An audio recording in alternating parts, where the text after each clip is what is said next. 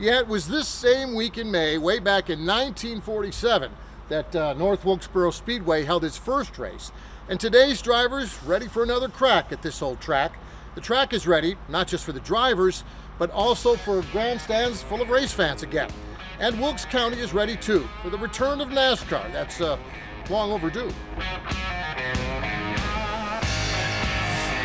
For almost a year now, the real race here at North Wilkesboro Speedway has been a hurry-up fix-up to keep up with the momentum of last summer,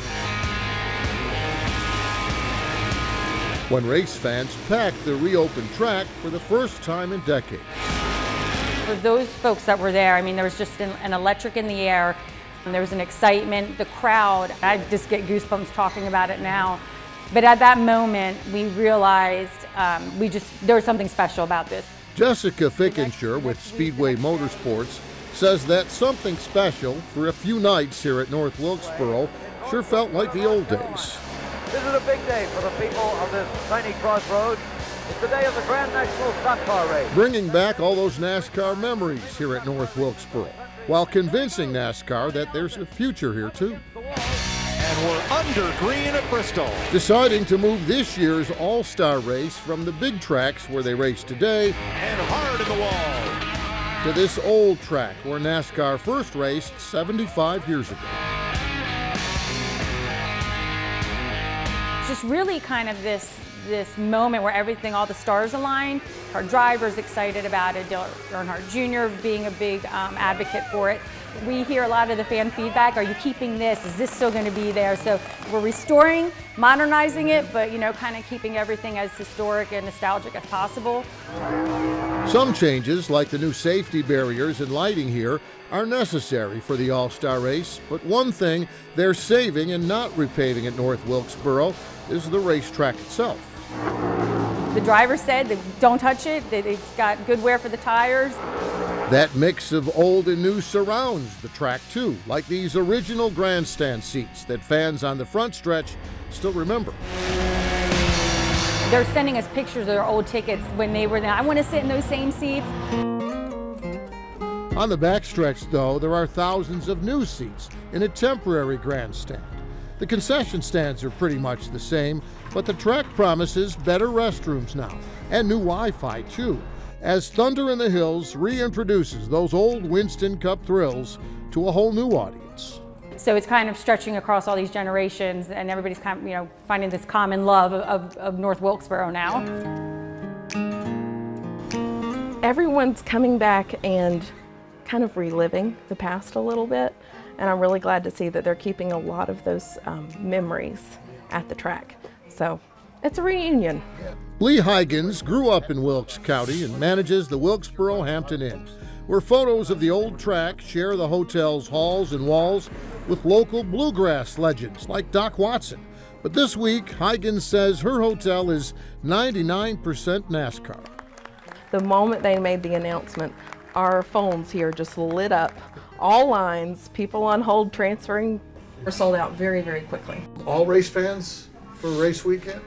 Pretty much all race fans. There may have been one or two that had reservations prior. It was just great to welcome people back for something they hadn't been to in so long.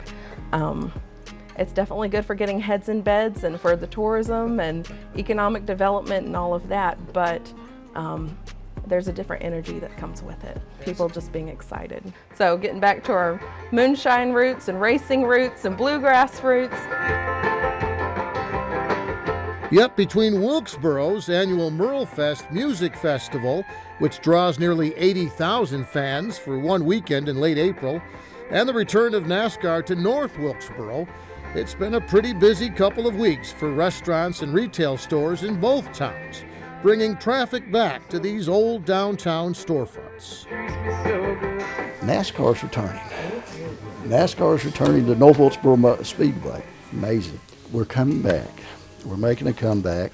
County leaders talk about that Wilkes County comeback as they sign up their first new tenant. Dale, I believe there's a place for you to sign here. For this new warehouse and workspace in North Wilkesboro.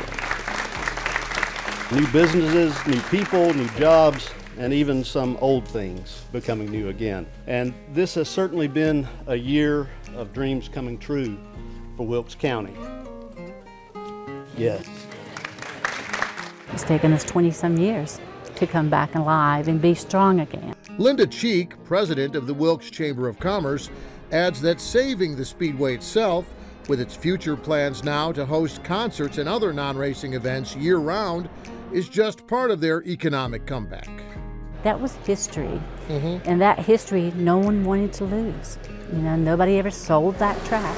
And NASCAR's long-awaited weekend of racing back here at historic North Wilkesboro with a huge TV audience, joining those fans in the stands, watching those stars in the cars. Well, it's already a win for Wilkes County. You know, if they like what they see, they may decide to come here. It's job building, it's economic building, and that's what we're looking at, is those opportunities to come back here. Meanwhile, there's fresh paint at North Wilkesboro, but not too fresh. New lines and new signs, but everything still reminds us of how this historic speedway used to be, like the rusted chicken house tin that now welcomes you in. North Wilkesboro's an old school jewel that just needed a little polish. Graying, but still staying part of NASCAR's future, and Wilkes County's future too. And Wilkes County is hoping that this race weekend is just the beginning, not just of future NASCAR events out here at North Wilkesboro Speedway, but also of the return of race fans to Wilkes County, even when there's not a race weekend. Thanks for watching, and if you don't want to miss any more great regional stories, please subscribe to our PBS Charlotte YouTube channel.